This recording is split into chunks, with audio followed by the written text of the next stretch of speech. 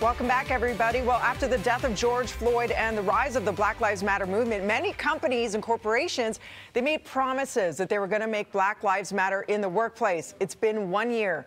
How have things changed? Have they changed? To speak to us about it, we welcome back Inclusion Strategist Karlyn Percil-Mercieca. Good to see you, Karlyn. How are you? Thank you, Dina. Good to see you.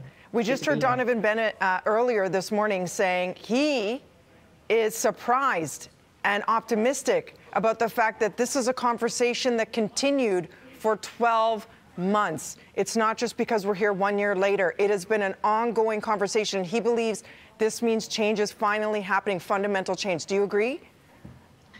Yes, Dina, I am, optimistically, I'm hopeful that this means that we will start seeing the structural changes that we need to actually make Black Lives Matter. And it's really at a point in time where we're hoping that organizations keep Black lives at the top of the agenda when it comes to making institutional and structural changes in the workplace. And I know you're leading the charge with KDPM Consulting Group. Tell us about what it does and what served as the catalyst for you to start it.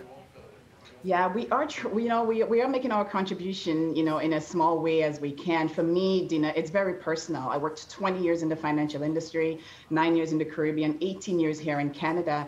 Yeah. And I couldn't go to HR. HR was not a safe place for me. I did not have the privilege of actually taking my racial discrimination and macroaggressions in the workplace. So I had to carry that with me. So inclusion safety is something a lot of Black professionals don't necessarily have the luxury to experience. So for me at KDPM, Consulting Group, what we are working on is to really create psychological safety. A lot of organizations are talking about inclusion safety, but before we get there, what about the mental and emotional and the economic success of Black employees in the workplace? And this is a huge focus for us because we want to lead not just, looking at history and our trauma, Dina. It's important for organizations to also think about the future of the workplace and how they can prioritize Black lives in the workplace and also in our community and society at large. And you have an important roundtable happening this Thursday at 6 p.m.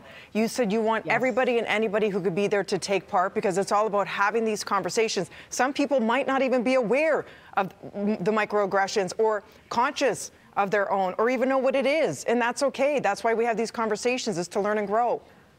Learn and grow and to take action. And on this Thursday, we're bringing together Tanya Sinclair, who's the founder of the Black HR Professionals of Canada, Jean-Marc Mocha, who is, an identity and stigma lab at Schulich School of Business, doing research around how do we prioritize psychological safety for Black folks, and Carol Sandy, who's a career coach and couple and family therapist. And we're coming together to take a look at, what are some of the cultural and leadership structures needed so that Black individuals and Black employees can feel safe at work, no matter how we show up and how we self-identify.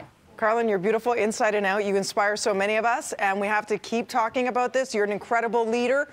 Where do we find more information? You can find more information on kdpmconsultinggroup.com and also follow me on all social outlets. And we're looking forward to seeing decision makers, CEOs, HR leaders, inclusion strategists in the workplace to show up on Thursday for this event and to look out for more on our research in terms of what's needed to truly make Black Lives Matter at work. Amen. Thank you so much. Thank you for making time for us today. Good to see you, Karlyn. All right, coming up, a new list reveals which cities have had the world's longest lockdowns. 2 places in Canada landed at the very top. We'll tell you which ones right after this. You can probably guess.